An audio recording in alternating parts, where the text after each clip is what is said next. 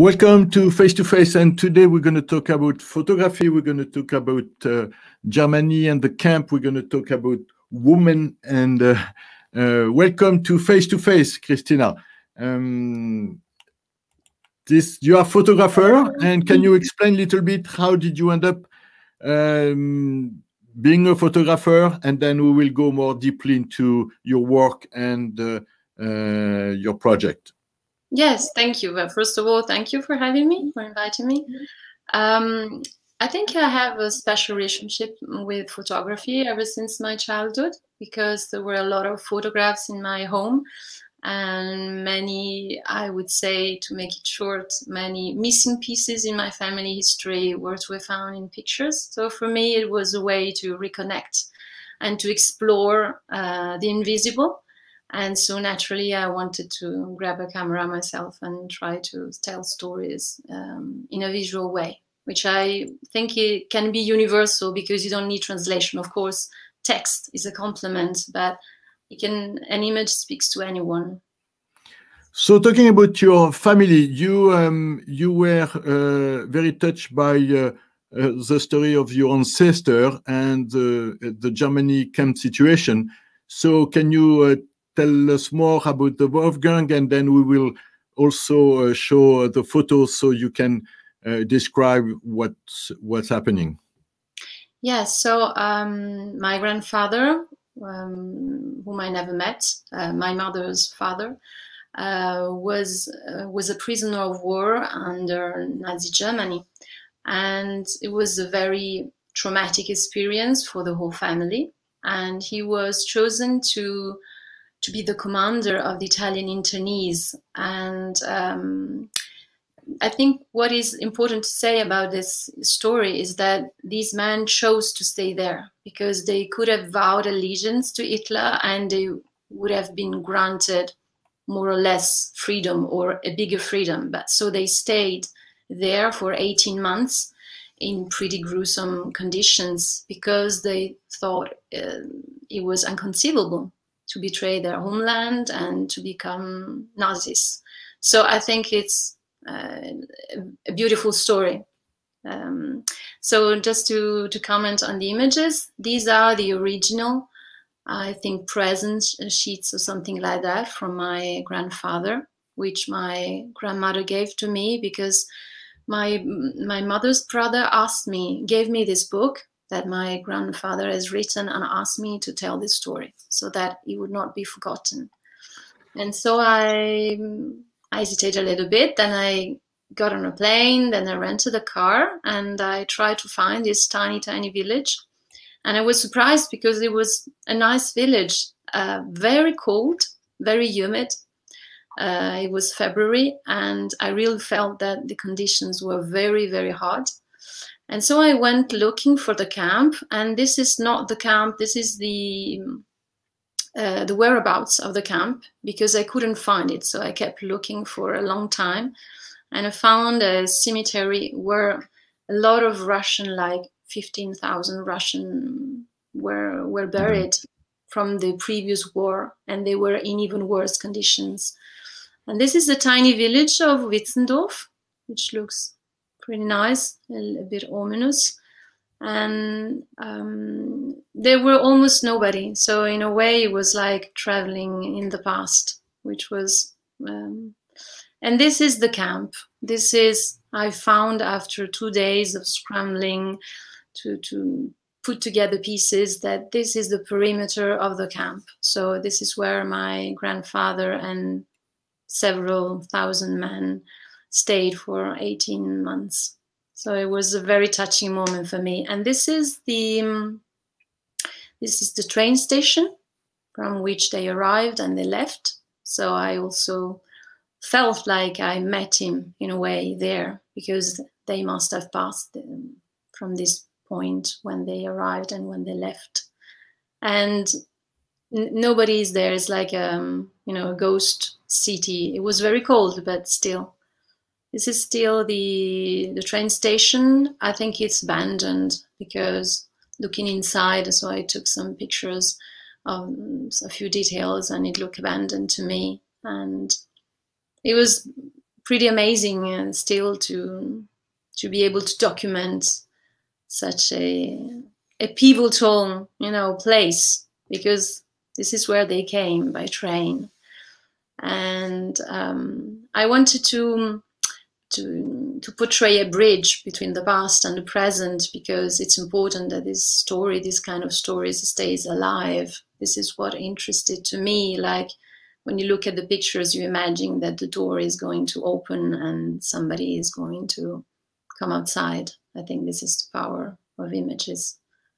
And this is me in my room at night, and it's very cold outside. I just wanted to give a sense of the very harsh conditions, because it's northern hemisphere. It's not an easy climate, and it didn't have any heating. So it gives you a sense of what it took to choose to stay there for 18 months. And this is an original document as like an ID card from his detention. And I brought it there symbolically to say that there was some kind of reconnection with the present. And also I had brought candles and flowers, and I just wanted to have a moment, do a tiny kind of ceremony for him who went home, but several others didn't. And because this is the only trace that's left of the camp, which of course is a bit erased. And it was sad to imagine that many people have died there and nobody has ever had a thought for them. So I try to make this moment a bit special. And I wanted to take this picture because there are men beneath and men who have walked upon this earth, and we walk upon this earth. And so for me, it was a way of connecting the past and the present. And the last picture will be in color and shows that it's snowing and it's the present. So it's definitely the bridge into the present when I get out of this journey and back into my life. And I feel like I met my grandfather there, and I can bring him home with me in a way, and I can embody some of his values, hopefully, and reconstruct a link that was missing in my family history because of this trauma. Wow. Thank you so much. It was really beautiful. Now you use these very powerful tools of photos very well, and you wanted to also work on a project concerning women, and so it's a mix of women and men, or how did you connect with that notion, and really what is your main goal? Yes, the idea for this project is that I realized that when I looked at many websites and magazines, I didn't see the people that as I saw them in real life. I mean, I didn't see people that looked true to me. So I wanted to give it a try and try to portray my vision of the beauty and the diversity of people. And I wanted to call it We Men because it's women and men. So trying to play with the two words, bringing together men and women. So these people don't know each other. They are strangers. They are not models. They are normal people like you and me, whom I recruited or that came to me through internet, through social media. And the idea is just that they would choose a place that it was dear to them or inspired them, and that would come with an object, with something special that they wanted to be included in their story, just for the pleasure of sharing their universe, who they are, how they are. I mean, the pictures are not very natural, and there is no Photoshop. And I wanted to create a gallery of different people, different ages, backgrounds. I wish I would have had even more, but 2020 stopped me with the pandemic. Yeah, that was difficult. Yes. That was a difficult period for yes, millions of especially people. for strangers, you know, to connect with somebody they don't know, well, was difficult. So maybe I will pick it up again in the future. And so the idea was really to create a mosaic of different people who are not used to posing. That is not the idea. The idea is to portray them as they are, and to show that humanity is beautiful as it is, and that what we see is too often stereotypes in one way or the other. And so my purpose was to portray different interests, different kinds of beauty, and young, less young, you know, women, men, all together, and to give a sense that we can all be together as different as we are, and this is what makes life beautiful and enriching.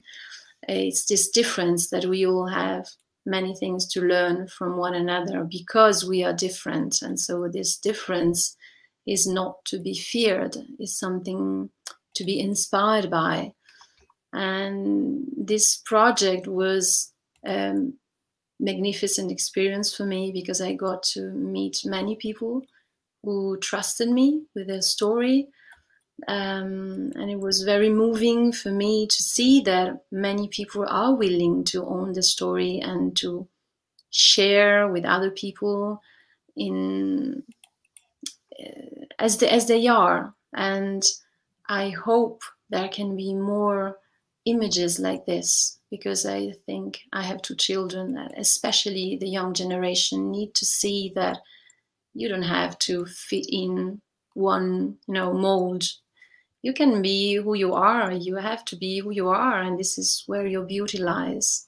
So this was my purpose in doing this project, and now I'm carrying on a little bit on the same idea with another project which is called Bloom, which is inspired by the end of the pandemic. So the idea that after dark time, you know, we can all bloom, we can embody something different, and still in nature, all flower, all plant or animal are different. So this difference, this richness is really part of the creation where we live in. So I think it is really something to be cherished and inspired by. Wow. So you're sharing a few of the portraits. I think they are about 50, I don't know, 45. And I hope I can resume maybe this year if I have the time. If the pandemic allows us, I will do some more, hopefully.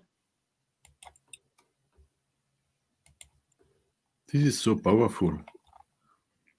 What I want to say is that most of the time, since these are people that are not used to be photographed, they are not models, the first thing they say is, oh, I'm not comfortable, oh, I'm not beautiful enough, or I'm not, I don't know, strong enough. And this gives us the measure of how influenced we are by stereotypes that are passed on from society, family, friends, I don't know, whatever. And then when trust is there, they hopefully, if I can do also my part, there is some sort of, you know, also pleasure in sharing one's life. And I think that's beautiful. That was enriching for me. And I hope it can inspire people who will see these pictures to be more tolerant. You know, we need that. The priority number one. And so we reach the end of our interview. How do you see the future on your work, and you want to retake this project and other things coming? Yeah, sure. I'm always engaged. I'm doing this new project, which is called Bloom. I'm working with women and men using photography as a tool for embodying transformation, because it provides a visual image. So if you set an intention, you can embody transformation. So I think it's a great tool. And I think the future looks bright because, I mean, it's up to us. And I try to be the change that I want to see. So I try to contribute with that, with my pictures in a very modest way. But I try to do what I can, and I'm confident. We have to be. Thank you so much for being on the show. Thank you for having me. Thank you. Thank you so much. So that was your show Face to Face, and thank you for Cristina for her photo and her contribution. And I hope to hear from you very soon, and please keep watching your news on presenza.com. Thank you.